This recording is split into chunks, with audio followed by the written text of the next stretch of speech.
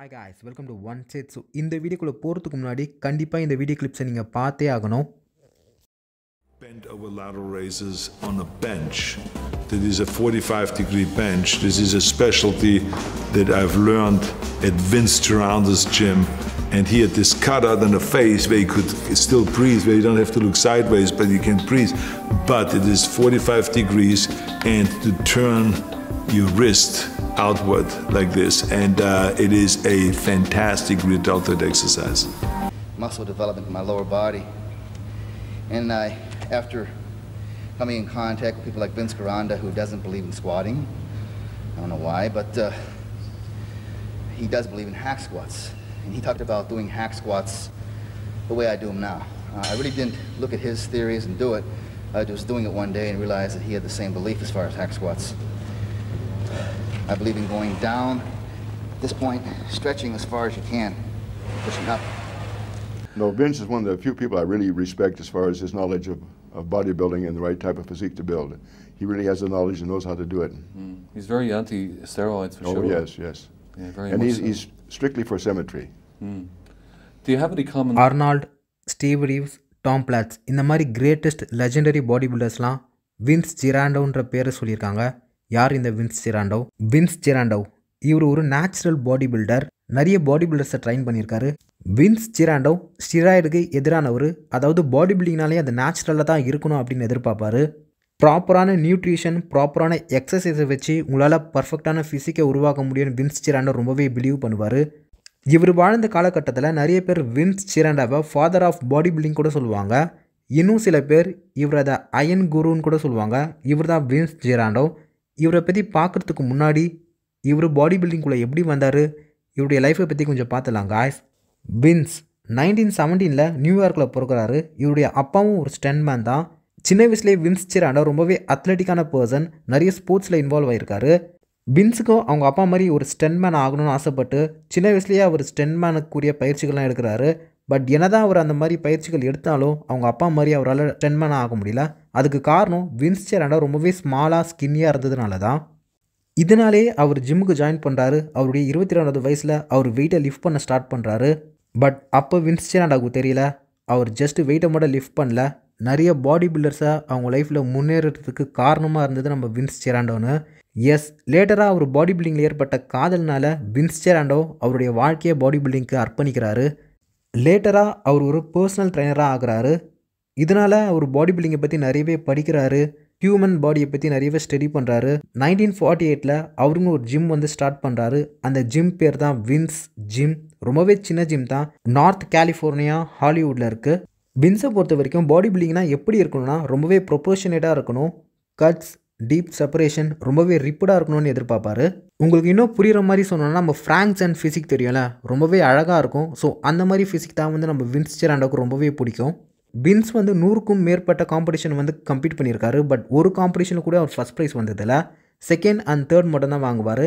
இதுக்கு என்ன காரணம் அப்படின்னு அவர் ஜட்ஜஸ் கிட்ட போய் கேட்டிருக்காரு. அதுக்கு அவங்க என்ன சொன்னாங்கன்னா, வின்ஸ் நீ பார்க்க ரொம்பவே ஸ்ட்ரெடடாக, ரொம்பவே கட்ஸ் அண்ட் டீப் செப்பரேஷனாக இருக்க. ஸோ இதனாலே நாங்கள் ரொம்பவே கன்ஃபியூஸ்டாக இருக்கோம். உனக்கு எந்த பிளேஸிங் கொடுக்குறதுனே எங்களுக்கு தெரியல. அதனால தான் நீ எப்போவுமே செகண்ட் அண்ட் தேர்ட் பிளேஸிங் வாங்குற. இதனால் வின்ஸ்க்கு ஃபஸ்ட் பிளேஸிங் தரலனா 1940s அதுக்கப்புறம் 50s ஜட்ஜஸ் எந்த மாதிரி ஃபிசிக் எதிர்பார்த்தாங்கன்னா கொஞ்சம் பல்கியாக இருக்கணும். அதாவது ஸ்டீவ் ரீவ்ஸ், ரெஜ் பார் இவங்க என்ன தான் மஸ்குலராக இருந்தாலும் இவங்க ரொம்பவே டீப்பாக டெஃபினிஷனாக கட்ஸோடு இருக்க மாட்டாங்க. பட் நம்ம வின்ஸ் ரொம்பவே ஸ்ட்ரேஷனாக, ரொம்பவே டீப் கட்ஸோடு இருப்பார். இதனாலே அவர் ஃபஸ்ட் பிளேஸிங் வாங்க மாட்டுறாரு. இவ்வளவு டீப் கட்ஸோட வின்ஸ் ஜிராண்டோ வராருனா அதுக்கு என்ன காரணம்? அது அவருடைய டயட் தான். 1970s 60sலாம் பார்த்தீங்கன்னா லோ கார்ப், அதுக்கப்புறம் ஜீரோ கார்ப் டயட் ரொம்பவே ஃபேமஸ். இதை அதிகமாக அட்வொகேட் பண்ணது நம்ம வின்ஸ் ஜிராண்டோ தான். உதாரணத்துக்கு ஒரு எக்ஸாம்பிள் என்ன சொல்லணும்னா 1978 நம்ம ஆர்னால்டு ஃப்ராங்க்சன் கிட்ட தோற்றுருவார் மிஸ்டர் யூனிவர்ஸில். அதுக்கு என்ன காரணம்னா ஃப்ராங்க்சன் ரொம்பவே டெஃபினிஷனாக டீப் கட்ஸோடு இருப்பார். பட் அர்னால்டோ பார்த்தீங்கன்னா கொஞ்சம் ஃபேட்டி லுக்காக இருப்பார். கொஞ்சம் ஃபேட்டியில் ரொம்பவே ஃபேட்டியாக இருப்பார். அந்த பிக்சரை நான் இங்கே காட்டுறேன். லேட்டராக ஜோ விடர் தான் நம்ம அர்னால்டை வின்ஸ் கிட்ட எடுத்துகிட்டு போய் விடுவார். அதுக்கப்புறம் அர்னால்டோட பாடி பார்த்தீங்கன்னா வேறு லெவலில் இருக்கும். வின்ஸ் கிட்ட இருந்து அர்னால்டு நிறைய விஷயத்தை கற்றுக்கிட்டு இருந்திருப்பார்.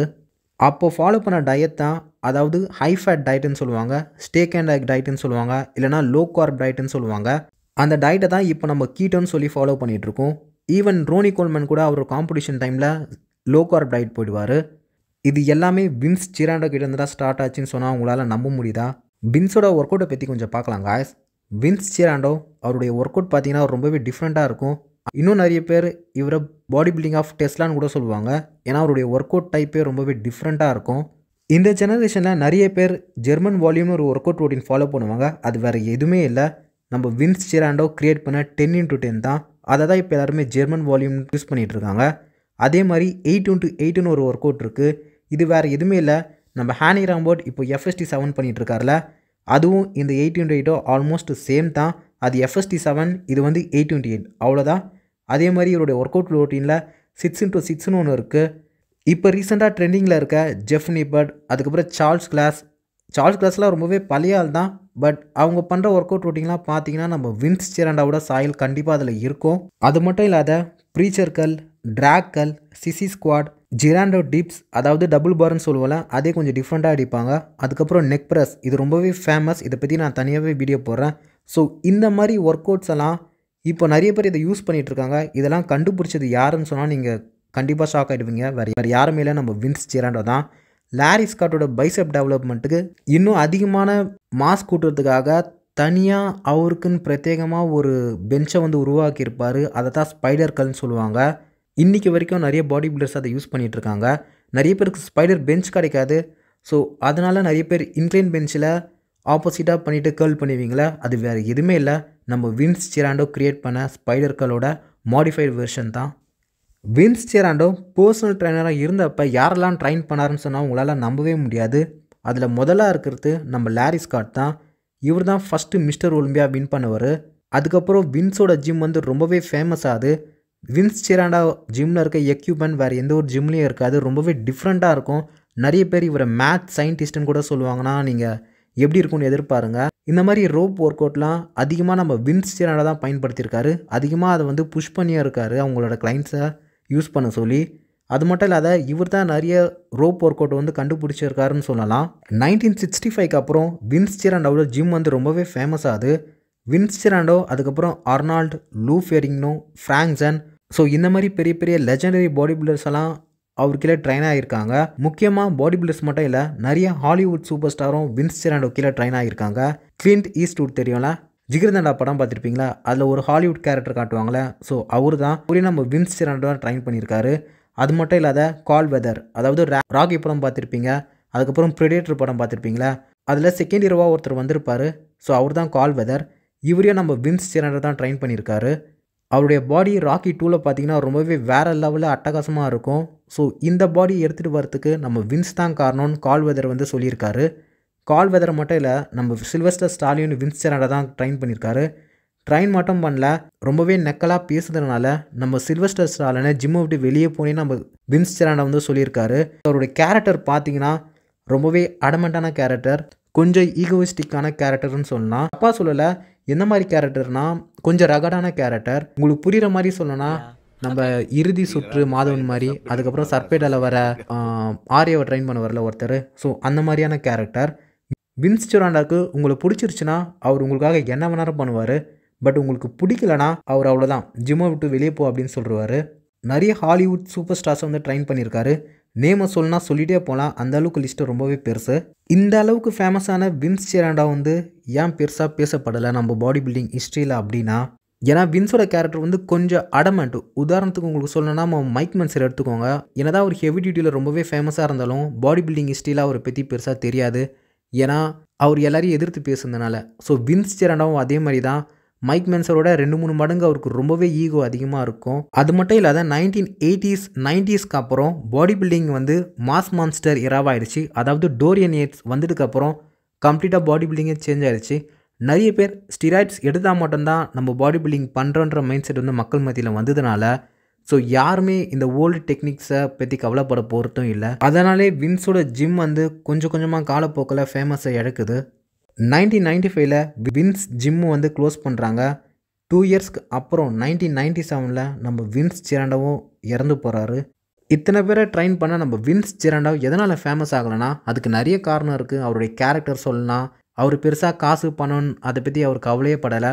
அவர் அதிகமாக நேசித்தது அவருடைய பாடி பில்டிங் மட்டும்தான். இதுவும் ஒரு காரணமாக இருக்கலாம். இல்லைனா பாடி பில்டிங்கில் அதிகமாக ஆதிக்கம் செலுத்திய நம்ம ஜோ விடர், அதுக்கப்புறம் பென் வீடர் பிரதர்ஸ்னு சொல்லுவாங்க. இவங்க நம்ம வின்ஸ் ஜெராண்டோவை புகழை பெருசாக பரப்ப விடலை. ஈவன் பம்பிங் அயர்ன் மூவியில் பார்த்தீங்கன்னா கூட வின்ஸோட ஜிம்மை வந்து அர்னால்டு கொஞ்சம் கேவலமாக பேசியிருப்பார். அந்த வீடியோ கிளிப்பை நான் இங்கே ஆட் பண்ணுறேன். Yeah, I joined Vince's gym, you know. Thank you. Well, I tell you one thing. Try Gold's gym. Gold's gym? Yeah. Gold, With little cables and little benches and Yeah, right. chicken exercises. Right. Forget it. Oh, yeah? Get to the real stuff. Gold's gym. Put down the Venice. Really? Yeah. So என்னதான் இருந்தாலும் wins வந்து ஒரு greatest legendary பாடி பில்டர்னு சொல்லலாம், இல்லைனா personal ட்ரைனர்னு சொல்லலாம். அவரை பற்றி நம்ம தமிழ் ஆடியன்ஸ் கண்டிப்பாக தெரிஞ்சே ஆகணும். அதாவது தமிழ் பாடி பில்டிங் கம்யூனிட்டியில் இருக்கவங்க கண்டிப்பாக தெரிஞ்சே ஆகணும்.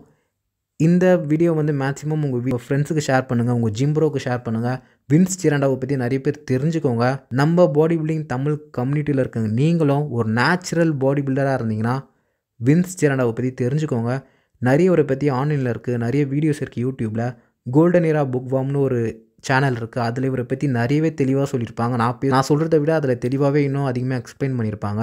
ஸோ அதையும் போய் செக் பண்ணுங்கள் காய்ஸ். ஸோ ஏதாச்சும் டவுட்னா கீழே கமெண்ட்டில் கேளுங்க காய்ஸ். ஸோ பாடி பில்டிங் இன்ஃபர்மேஷனை பற்றி தெரிஞ்சுக்கணும் நம்ம சேனலை சப்ஸ்கிரைப் பண்ணிக்கோங்க காய்ஸ்.